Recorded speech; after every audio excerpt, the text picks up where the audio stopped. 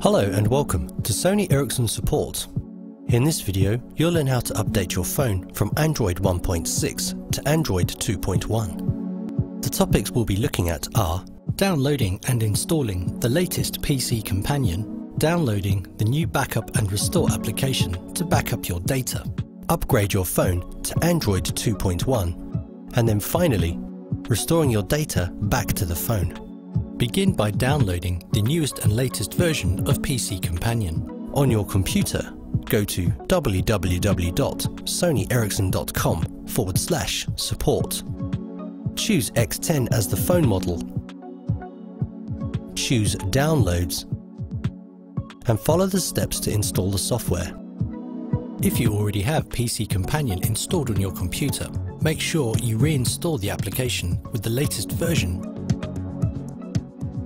Once installation is complete, open the application. Connect your phone to your computer via the USB cable. On your phone, drag the status bar downwards and tap USB connected.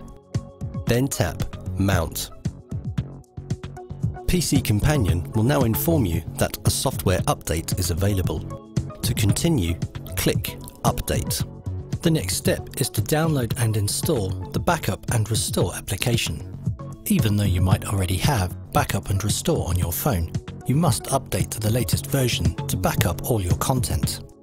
With the new Backup and Restore, the following items will be backed up: Market applications, backed up as links to Market; Play Now applications; paid music and videos; bookmarks; call log; contacts; SMS and MMS messages; and system settings. Since content on your memory card won't be affected by the phone update, it will not be backed up. Click here to go to the Backup and Restore website. Now it's time to disconnect your phone. Drag the status bar downwards and tap Turn off USB storage. Then tap Turn off and disconnect the USB cable from your phone. Follow the instructions to install Backup and Restore and perform a backup. Once the backup is complete, you can proceed with updating your phone. Return to PC Companion. Connect your phone to your computer via the USB cable. On your phone, drag the status bar downwards and tap USB connected. Then tap Mount. PC Companion should now state Connected to X10. To start the update, click Next. Follow the on-screen instructions to update your phone.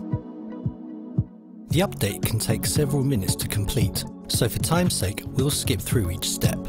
However, please view the instructions for each step carefully, as you will be prompted to disconnect and restart your phone. Once the update is complete and your phone is running Android 2.1, you must log into your Google account before you restore the content you previously backed up using the Backup and Restore application.